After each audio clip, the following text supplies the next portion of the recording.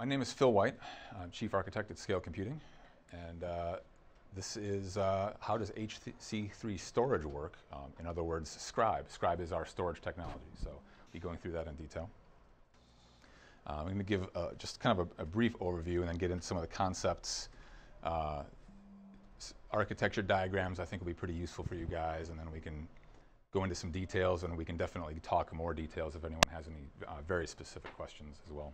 So, first things first, though, I want to say that SCRIBE is an acronym, and it stands for Scale Computing Reliable Independent Block Engine. The key thing here being that it is a block engine. It's a block device. It's not a file system. It's not an object store. We produce a consistent block device for virtual machines.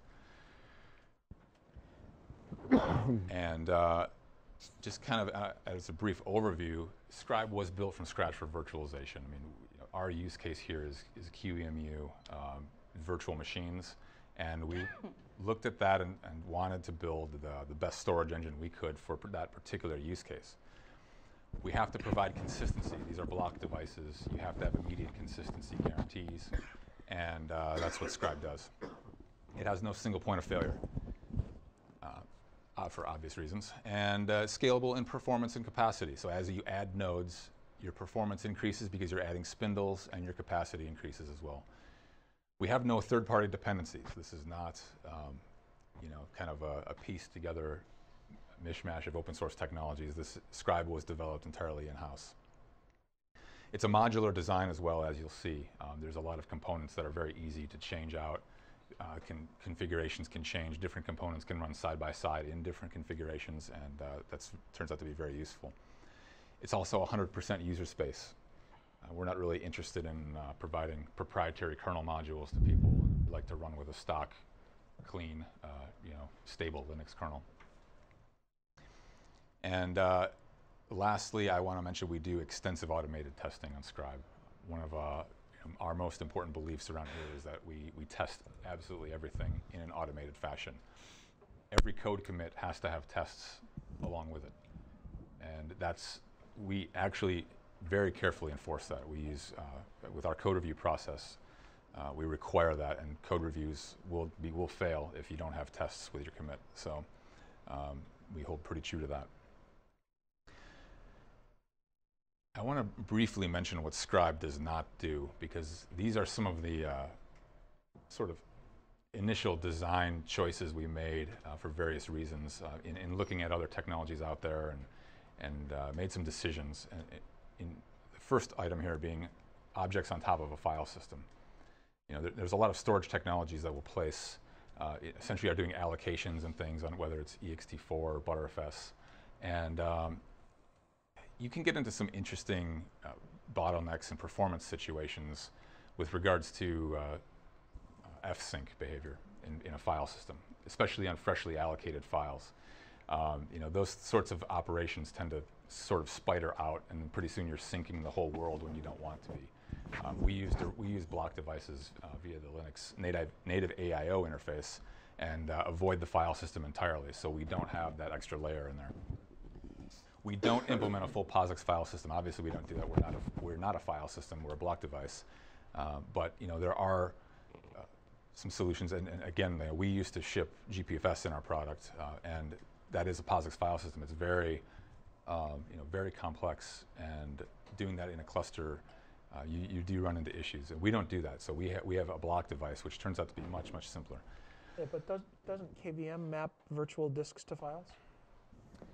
Well, we've actually modified KVM. We've written a block driver, a native block driver for QEMU that uses SCRIBE, so you don't have to map directly to a file. Yeah. We do not have some of the ugly recovery scenarios that can be typical in Linux clusters with partitioning failures and things like that essentially require manual involvement.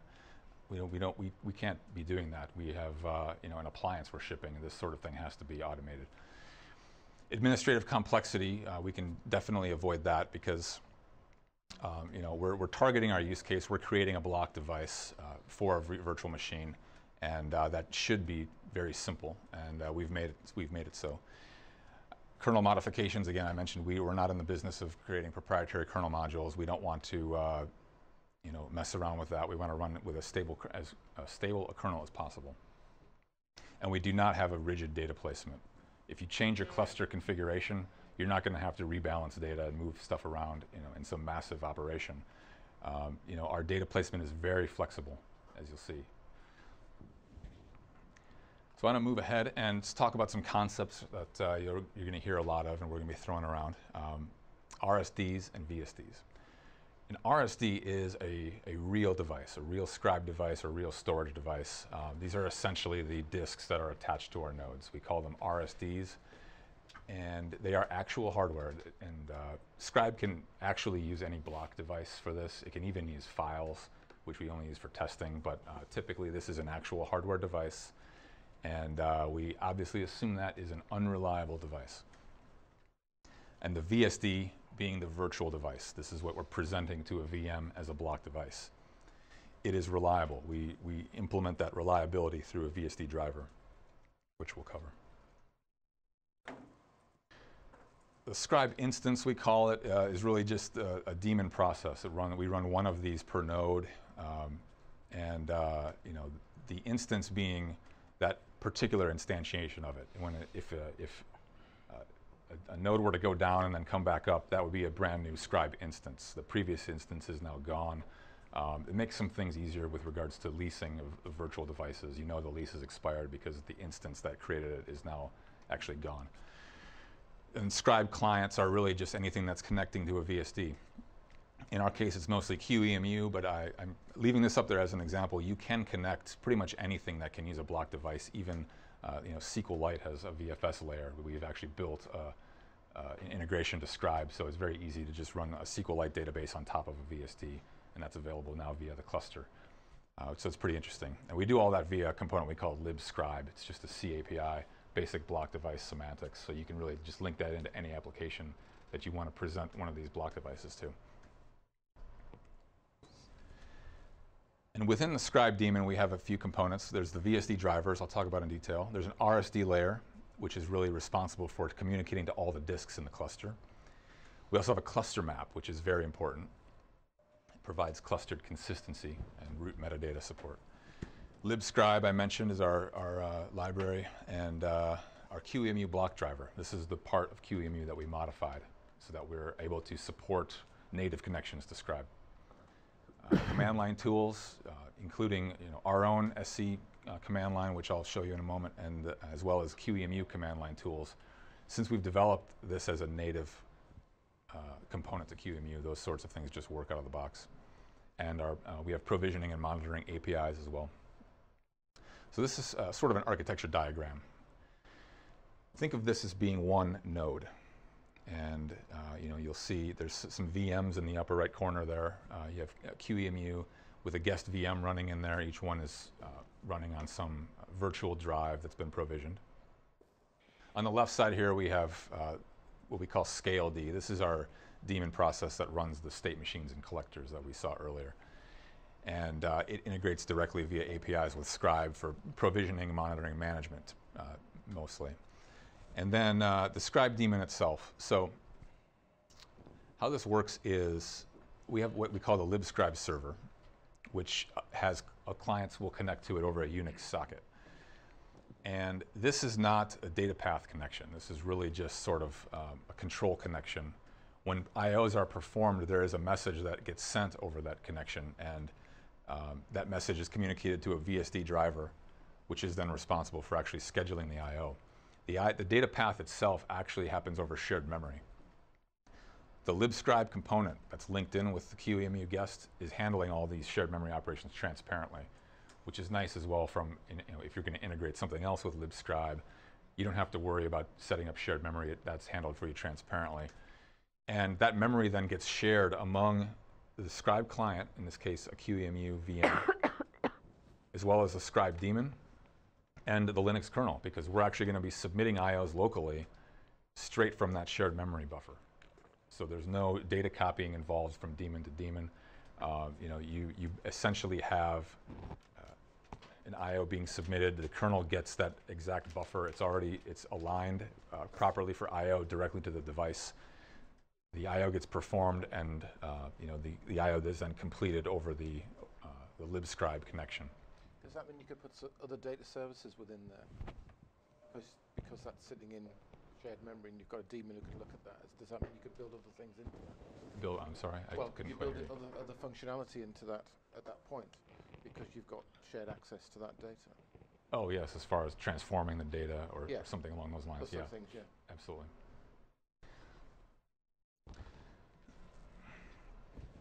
So I'm going to dig into the SCRIBE daemon here a little bit, and we'll talk about what's inside there. Could I throw a quick question in? Absolutely. As I see this, I see certain similarities to things like Ceph. Do you see any? Why build your own, other than the fact that probably 5 years ago Ceph wasn't quite up to speed, or other storage infrastructures like this? It isn't up to speed. Yeah, now that's either, actually, we have actually taken a close look at Ceph as well. We've met the development team. We actually worked with them for a while. Okay. And that was a few years ago. There were some quality concerns at the time for us, as well as what I had mentioned before about having objects on top of file systems. Ultimately we decided to build our own for those reasons. Okay, that makes sense. So digging into this the SCRIBE daemon, again, I mentioned it's C++ user space. There's three main components in here: the cluster map, which is this clustered consensus engine, the RSD layer, and the VSD drivers. So the cluster map. In order to do this correctly on a cluster, you need somewhere to store your root metadata.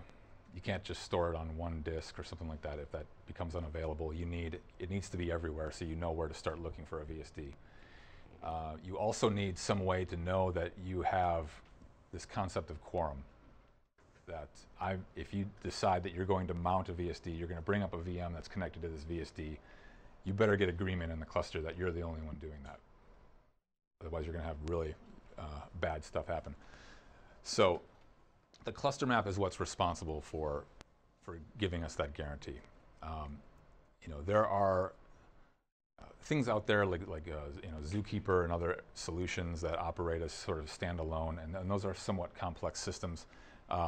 We decided to go with a homegrown solution. This is a simple in-process solution that runs and implements the Paxos consensus protocol. So this cluster map is based on what we call PDU peer, and that's going to come up again. PDU peer is another internal technology of ours, which is really just a transport over TCP that lets us easily and quickly define different protocol data units that we can move around, and it's very easy for us to use. So we've based a lot of technologies off PDU peer. But this cluster map is really what's providing us this sense of clustered locking in SCRIBE and this enforcement of quorum.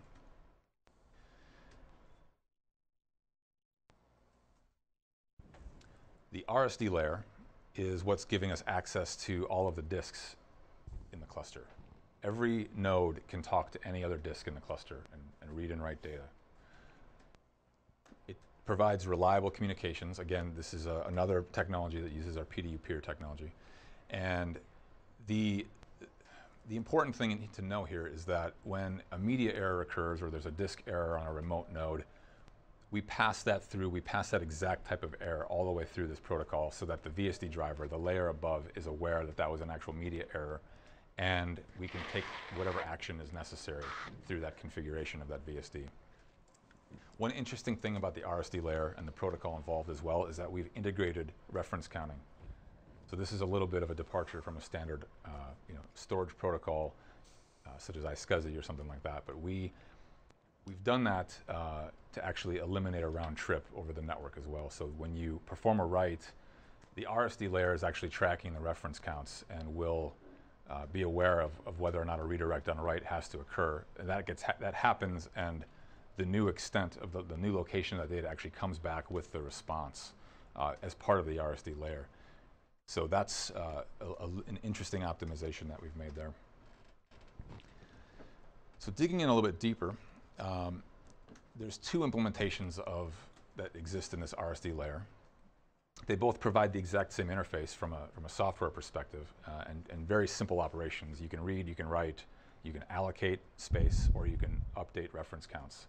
And reference counts are what are used to implement snapshotting and cloning. And the RSD local is responsible for talking to local disks, so it's a little bit simpler than the remote implementation, which is going to talk to remote disks. Each device will have one of these objects instantiated, and this is what is actually handling all of that allocation and reference counting. And one of the things we do is we actually cache those allocation maps in RAM. So anytime an allocation occurs, or checking whether a copy on write has to occur, that's an in-memory lookup, so it's very low latency. Additionally, within the RSD local, this is the component that is actually issuing all of the I/O to the Linux kernel via the Linux native AIO interface. The remote implementation, which is identical to the local implementation from an internal view, is what's giving us access to all these remote disks over something we call RSD remote protocol. So this is kind of an architecture diagram. Obviously you'll have local disks. Imagine this is actually two nodes here, the SCRIBE daemon on node 1 and on node 2. So 2 disks on each node. We actually instantiate an RSD interface internally in the daemon for every single disk in the cluster. And we put a remote implementation behind those remote disks. So this is actually transparent to any user of these disks.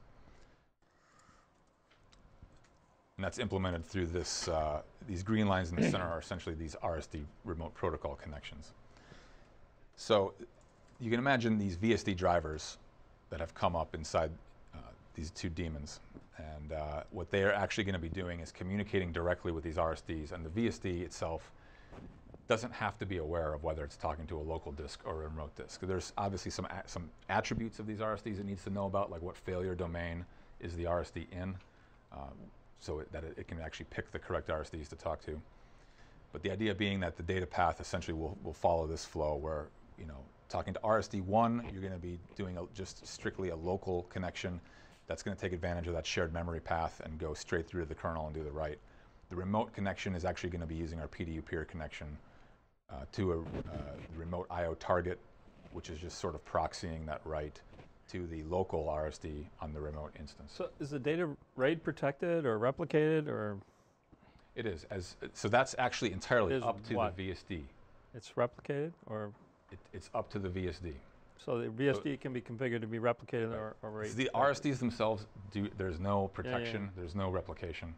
The VSD, depending on what implementation of VSD you're using, all we're doing here is providing these raw disks to the VSD implementation to use it as it sees fit.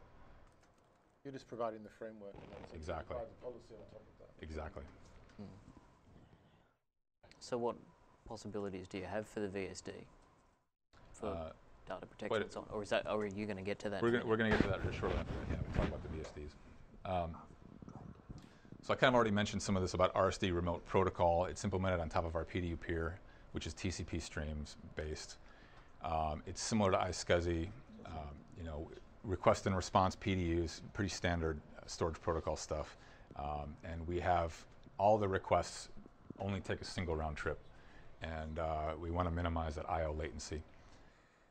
So that includes unsolicited or immediate data on writes. We've immediately followed with data PDUs. Yes. I have a question on the previous slide. Back a slide? Yeah. Yeah, and so you have a physical RSD and remote RSDs, okay, and the blue and the green ones. If I have a huge cluster of 20 nodes and each one of them has 5 disks, so the total of demos that run on one machine are 100. Actually, no. So the SCRIBE daemon itself is a single daemon. Okay. These RSDs are actually just objects that live inside the daemon. So there's a small amount of memory that gets allocated for each one of these. Okay, so the consumption of resources is not huge. Yeah, you could probably have thousands of these things, and it wouldn't be really an issue. So You're just managing those as separate threads within the same daemon, effectively. Exactly. But the memory overhead, I guess, is not massive because of that. Yes, that's correct. Yeah, there are separate threads that manage each one of these RSDs. That's configurable. The I/O manager internally has a thread, and then the remote RSDs, actually, there's a thread pool, which is configurable depending on how many I/Os outstanding, and those sorts of things, can be changed. So. And the scale is pretty well known. They know how many disks are going to be in a box, and how many boxes are going to go out in a standard cluster. Oh yeah. So you can test very well for that. That's 8 machines, 8 disks. You're probably only going to have 64 RSDs. Exactly. Yeah. So that's something where the tuning and testing with different scenarios is kind of, it limits how much testing we have to do with the fact that we know what hardware we're shipping on. It's a good case for not having the software-only product as well.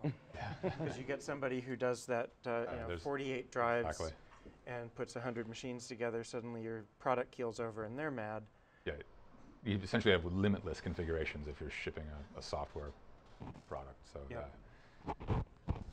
okay, so I'm going to move on to the VSD. This is really kind of the interesting stuff. The VSD, or the virtual storage device, is essentially implementing this interface, which is really the QEMU block driver API. That was our target use case. That's kind of where we started. And so the VSD, any VSD implementation must implement this interface. So it's obviously standard block semantics with the addition of snapshot creation, deletion, and management, as well as discard. So what the VSD layer does is it gives you this ability. See, we've got this framework. We've got all these RSDs that are accessible. And you can now take and create a heterogeneous mix of different implementations, different configurations of VSDs. I can run a VSD that's doing two-way replication, or two copies of data versus 3 copies of data. Those can run side by side.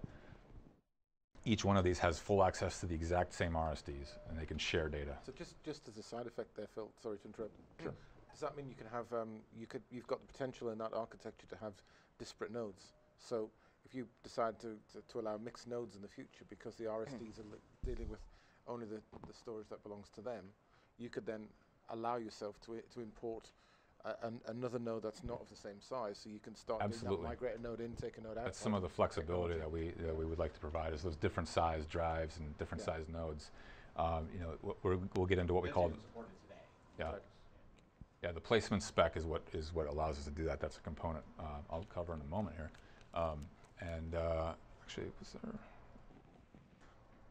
Oh, okay, so kind of a diagram of how this actually does all play out. You have these different virtual machines that are running side by side, which might have multiple, different VSDs attached to them, running completely different configurations or completely different implementations. You might have, VSD A could be doing 3-way replication. VSD B could be using erasure. So that's something that is very flexible and very valuable. Does it also mean that if you decide to implement deduplication or compression, you need to implement it at the VSD level so it can be global? Exactly. Yeah, and it's interesting. There's a side effect as well of cloning, is that you can, if you have a VSD and you clone it, you've effectively created a clone that's already got that deduplication kind of built in. VSDs, the fact that because the reference counting is done at the RSD layer, VSD clones, you can have different configurations on them, and they can share the same data among multiple different VSDs. So if I have VSD A and I say I want 3 replicas, and I have VSD B, which is a clone of it, and I say I want 2 replicas, it's going to create the maximum number, right? Yeah, you'll have 3 replicas for VSD A, but once VSD B starts changing data and you start to get the redirect. Right, blocks that become unique on VSD B will only have 2 replicas. Yeah. Well, if you later deleted the VSD that had the 3 replicas, reference counts would be deleted. Exactly. It's all basic reference counting, so yeah, you'll get that effect. Yeah. And you could use erasure coding is theoretical, right? Yes. Yeah, that's actually started playing with some of the technology lately, and I would love to see an erasure coding VSD, but it's probably a ways off. You'd need to implement a log ahead of it, Yeah. because random rewrites into Would kill you. yeah. That's it would be useful for data that's not really going to be changing much, and Object storage stuff, right? because Right, which is why it makes sense there. storage overhead goes way down, but it's Right, but the truth is, if you build a log-based structure above it, It's okay. and if you accumulate enough data before you write it, it'll work. Yeah, interesting. But that becomes part of the SSD story. Yes. So as we saw, each RSD gives you this allocation mechanism, and it's up to the VSD which RSDs it wants to place data on. So the question being, how do we pick what RSDs we're actually going to use? And that's where we have a component come into play called the placement spec, and this is basically a component that it's interchangeable. You can put different placement specs in with any VSD. You can configure them as well. And what it's doing is it's letting the VSD pick a set of RSDs to use for any particular I/O.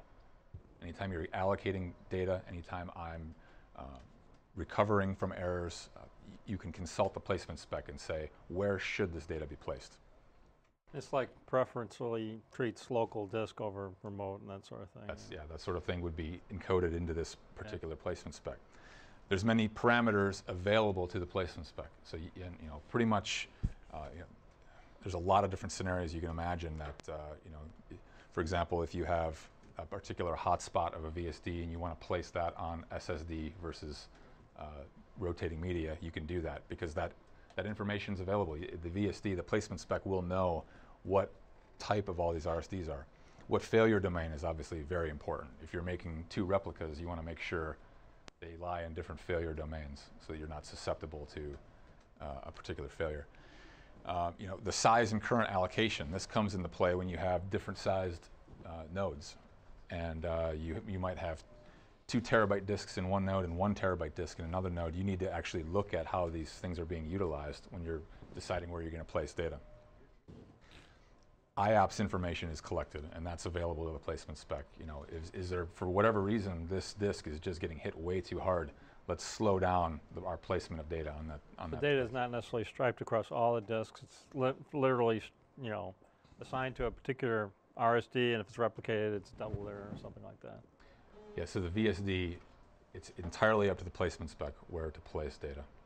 Yeah. And it's up to the VSD to decide if it wants, how many replicas it wants. Right. Then it has to make that many picks of RSDs to place data.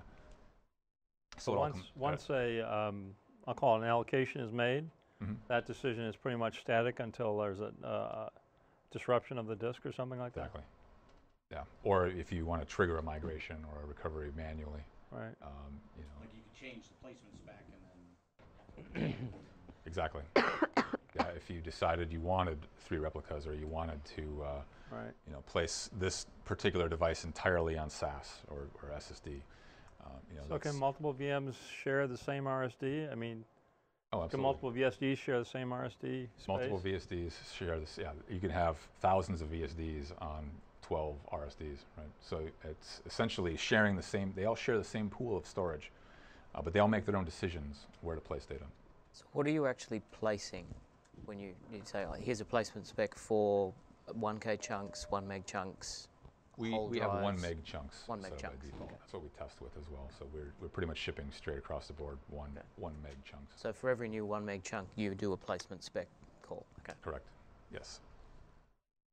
Pre-placement is also kind of important. When we do a recovery, we call into the placement spec and say, okay, give us a sane placement for this data. By the way, there's already 2 replicas over here. Don't change the entire placement, right? That's important. You don't want to move all your data around in a recovery scenario. So that's something that can be taken into account. So some of the things that have kind of already been mentioned, I think, some like a locality-based placement spec. The location of what virtual machine is performing this I/O is very useful to the placement spec. Wide striping, we want to spread data over 12 RSDs, not just keep things local. Or balancing our usage among the cluster, making sure that we don't overwhelm one node versus another one, or some combination of the above. I mean, you can, you know, these sorts of things are very, the placement spec is, the code is very simple itself, so, and given all the data that's available to So it. these are something that the user UI level would see, or this is something that We you're don't expose implementing it at yet. your level? It's Or? entirely at our level. We have control over So you all could this do whatever stuff. you want here. And Right. do you actually select, so these all four are available to a running system now? And you would select one based on, you know, what load is We going only on? have 2 available to a running system now. One of them, the one we're shipping with now, at least in beta, and we'll likely release, is just essentially does wide striping, kind of just round robins. And over it, we will shortly be releasing one, I think, that adds a little bit of randomness, as well as paying very close attention to the usage, relative usage of each RSD. So as we develop this system, we'll be building more intelligent placements as well. And you'd have some sort of way of deciding what to use on The fly. Yep. On the fly as the VSD requires additional space? Exactly. And these are all thin provision kind of environments? Yes, VSDs are thin provision. So when you create a VSD, you create a terabyte VSD, it's going to, you know, nothing is actually allocated at that moment. It allocates once the first writes occur. So I think this question has already come up as well, but you know, the placement spec gets consulted during initial allocation, during error handling. If a write fails, you know, we'll ask, okay, what's the second location we can place this data?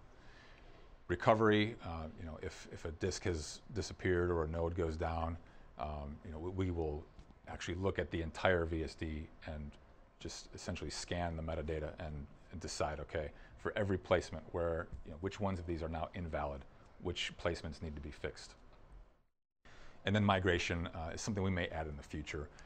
You can trigger it manually now via recovery, but you know, just basically triggering the VSD to reconsider all of its placements is what would allow you to do some sort of migration from through different classes of storage. You mentioned Flash. You actually have a system that supports Flash today, or? We don't. We do not ship any systems with Flash today. Not that we're marketing it. We've built in and run. I mean, again, it's a storage device. We can put bits on it. We haven't found anybody in our market that wants to pay for, you know, an all-flash device or anything. Today we currently have a couple VSD implementations. The first one, though, is really was kind of our prototype, so we don't actually use it anymore. But the idea being you can create a simple VSD that doesn't do any sort of data protection, no replication, write one copy of the data and good luck. Obviously that's not safe, but reliable VSD is our production implementation, so we'll be talking about that one. So obviously no single point of failure, and we say n-way replicated data and metadata, n up to 16. 16 is obviously completely extreme, and but you can do it. I had to pick a number, I guess. 16 seemed low, but it's actually quite high. Metadata checksumming, optional data checksumming. Performance is actually really poor on 16, by the way, as well. Well, I would think read performance would be okay. Oh yeah, reads real fast, but yeah, not so much with writes. Okay. Okay, talk about data checksums for a second. Yeah. So you're talking about So data checksumming, integrity checksums? yes, that is not actually implemented yet. But the metadata checksumming, yeah, this is actually an old slide, but the optional data checksumming will be implemented similar to the metadata checksumming. We don't ship with data checksumming today, though. In the sense that you don't have it. Instant snapshots and cloning. That's very important for us. We don't want to make a huge copy of the data. The difference between snapshots and clones, one's read-writable and one's readable. Exactly. The snapshots get taken, and then you can promote a snapshot into a clone. Yeah, yeah. And you're going to dig into that mechanism, right? I'm told that I have 5 minutes left. You'll be lucky. I would love to dig into that mechanism, maybe afterwards, but Okay. It's auto magic. Yes. Dig into it over drinks later. there you go. So you know the metadata here is actually fairly lightweight. Given we're doing 1 meg blocks, it lets us we can cache all of the metadata, and you know which makes this thing go pretty fast, especially on writes that don't have to update metadata. Which once once a VSD has been allocated, we don't need to update metadata. Does the metadata support the same replication level as the data then, effectively? So the VSD says 2 replicas, you will have 2 replicas of the metadata. Yes, we tie those together right now. And if you really hate yourself, you could do 16 replicas of the metadata. Exactly. It would be very safe. Plus check. Very safe. And yeah, metadata is completely checksummed as well. But the most important thing is that consistency is guaranteed. There is no data placement scenario where you could have a write, be acknowledged, and then have a failure, and then come back up and read the old data. That is guaranteed, and that's obviously very important. Okay, so let's see what other things here we need to talk about. I'm going to skip over libscribe and just talk directly about the QEMU block driver, because this is really the component that lets us integrate as a native block device that is supported by QEMU KVM. This essentially lets us be directly integrated on the command line. You can do a QEMU image convert from QCOW2 to SCRIBE, and it works. It's just supported. So all those command line tools suddenly just support SCRIBE, and that makes it very nice, makes it very easy for us. Additionally, our management API is very simple. It gives us a seamless tie-in with our orchestration layer that we talked about earlier. It's all Thrift-based. Thrift is a technology that's developed by Facebook. It's part of the Apache project, but it gives, there's a really nice IDL that lets you define your APIs, and then you can build Python bindings, C bindings, all these sorts of things. So, from a standpoint of if we wanted to write tools in Python or whatever for SCRIBE, that would be very trivial to do. And then we also have a rich set of command line tools, which I don't know that I'll have time to show you here, but we can certainly talk about it later. So with that, that concludes my presentation. So, You ever get people who are confused with the other SCRIBE, the Facebook SCRIBE that works with Facebook Thrift? We actually didn't even know about that when we named it SCRIBE. But yeah, it's like a logging. Customers get confused by that. They didn't get confused by that. Yeah, I don't think I hadn't heard of it prior to that, and I think it's a logging aggregator or something along those lines. Yeah, and so we certainly haven't run into it. It's not a it's block probably device, not something that your target market uses exactly. much, but yeah. So far, I've worked for smaller companies that use it. I currently kind of do. Interesting. Yeah. No namespace collision so far, but we'll see. I've had 3 o'clock calls about SCRIBE demons, and it's much different problems. That's funny. Yeah. Okay. Well. Good. Thank you.